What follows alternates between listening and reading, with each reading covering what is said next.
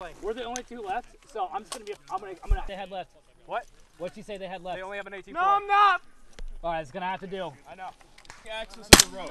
Push down, push down, push down. Hey, push to your left. Push to your left. Push to your left. At the tip of Simon Douglas' head to the right. They're right there. Hey, slow down. Slow down. You're almost out of. 1 7 1 I sustain a gunshot. 1 2 3.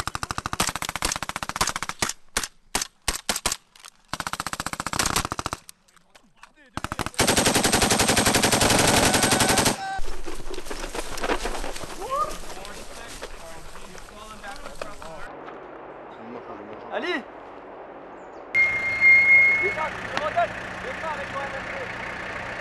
Lâche-moi là-bas parce que le véhicule il va nous tirer dessus là. J'arrive pas à voir ce que c'est.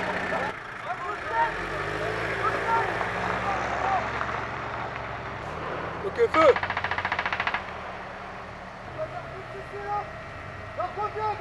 Go!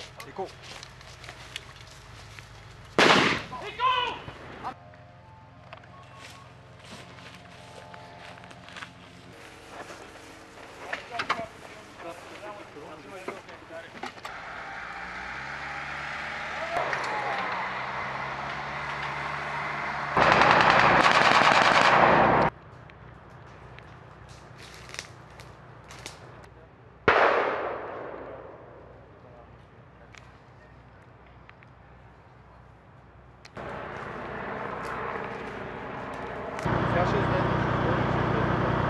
All right, Sabre Junction 23 is the incorporation of 2nd Cavalry Regiment with a Polish higher command that happens to be the 11th Armored Division over here from Poland, and components of their units underneath them is what comprises the division staff.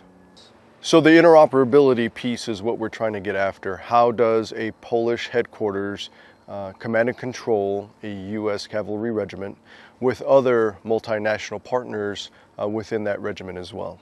2CR is America's forward recon element located in Europe. And so if anything was to be activated in a deterrence kind of standpoint, then we would look at 2CR to provide that recon asset along with other units we rotate through Europe for the Rapid Action Force.